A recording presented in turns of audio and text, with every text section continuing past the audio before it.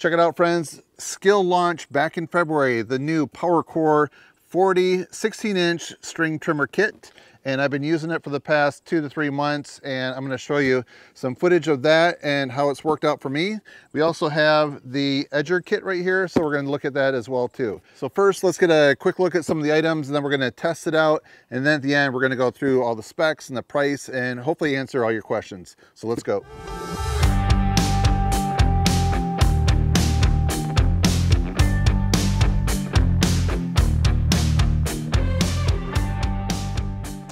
All right, so first of all, let's take a look at the battery that comes with it. This thing is pretty much a beast, I'd say. It has a lot of power. Right now we're running on 4 bars. All right, so let's get the scale out right here and see how much this weighs. 3 pounds, 12.8 ounces. All right, so now we'll just take a look at this right here. So this has the quick connect, so you can run some different attachments to it.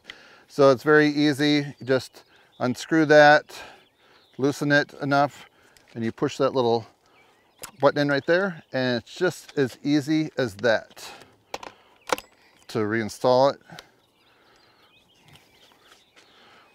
And then right here we have a high and a low switch, and right there is a safety on the side that you push, and then you go ahead and pull the trigger right there. Let's go on high speed. And we have a bump head to feed the line, and it's a 16-inch cutting path. So nice thing with this setup right here, you don't have to go out and buy an edger and a trimmer. This is all in one with the power head of it. So if you want to switch to an edger, you can just quickly do that. Take that out. So then right here we have the SKIL PWRCORE 9-inch edger attachment. So a few things to point out on this. So you can see it has a 9-inch blade size, has up to a 3-inch cutting depth.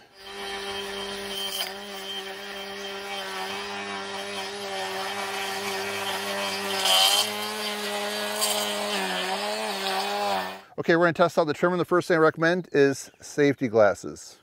I don't know if you ever scratched your eye, but it is not fun. So safety glasses, a good way to prevent that from happening. So I've run a lot of different string trimmers in my life, and I always feel like it just takes about a day to really get used to it and how to hold it proper. Sometimes there's just a little slight variation. Like for this one, for instance, I feel like I just have to choke up a little bit more just for that thumb release. There's some other ones where you have your hand back further, and when you get that muscle memory to hold it back there, then it seems to be a little inconvenient to have to reach up there to release it. But now that I've used this several days in a row, I don't even think about it. It's just automatically choke up, and it's just really easy to use it. So there's a little patch of grass right here that was missed while mowing. Still have more to mow here. It's getting pretty tall. I really like the balance of this. It just seems to work really well.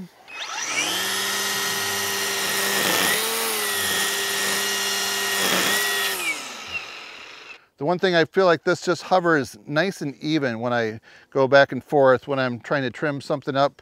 So if you've ever had like a section of lawn where it's a little bit difficult to get a mower into it, and you just need to knock it down and make it look pretty good, I think this right here would be a good solution for that.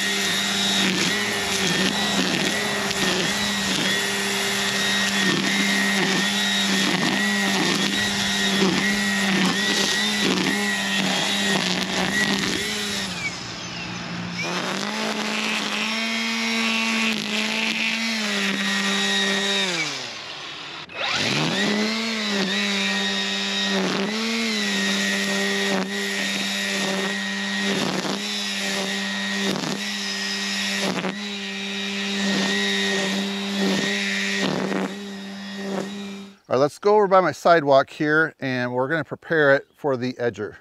So earlier today I mowed next to the sidewalk right here, not super short, but enough to clean it up a little bit. I like to take the trimmer and just kind of bevel it a little bit.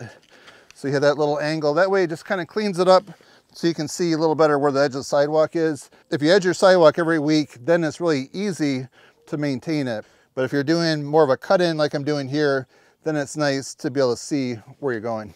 I try to avoid hitting the sidewalk with the edger at all costs. All right, let's go.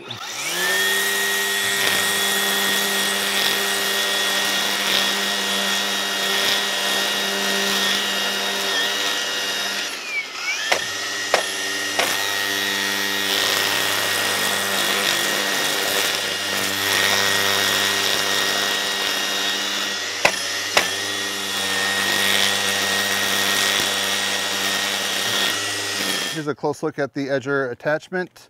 So it has an adjustment to the depth. So right here, if you loosen this, I have it fairly tight right now. You can see how you can raise or lower the wheel. So if you have the wheel up all the way, then that's gonna allow that to go deeper.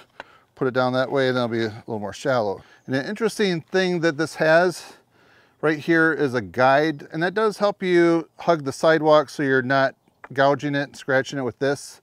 But I do find that this makes it a little bit difficult if you don't have an already edged sidewalk. So you have to work it a little bit first, and then if you just go and maintain it every week, then I think you're gonna like this. But at first, you may be fighting the sidewalk a little bit and the dirt with that.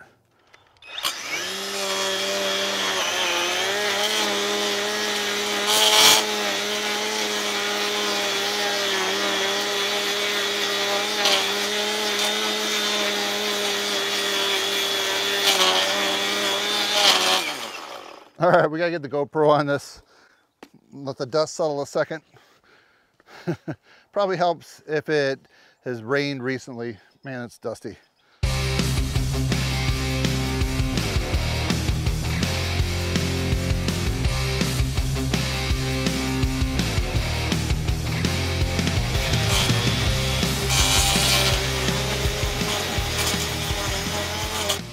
All right, look at that nice clean line. That does seem a little bit wider than the other edgers that I've used. And we're gonna get the blower out in a minute. After I do both sides, we're gonna clean those out. So I'm interested in knowing if you do mowing and you have a sidewalk, do you go ahead and edge it or do you just leave it or maybe hit it with a trimmer? So I'd love it if you drop a comment down below, let us know. That way we can compare notes.